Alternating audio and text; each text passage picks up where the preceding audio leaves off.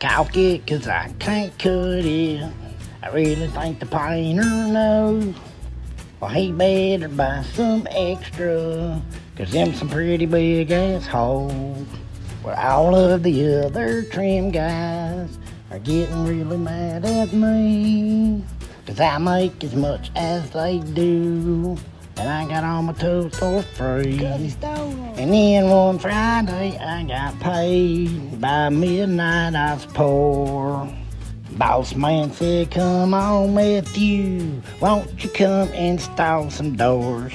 Well, I did, and now they won't shut. And I don't think it's all my fault, 'cause geeking and tweaking got me. Hell, it even had my eyes crossed.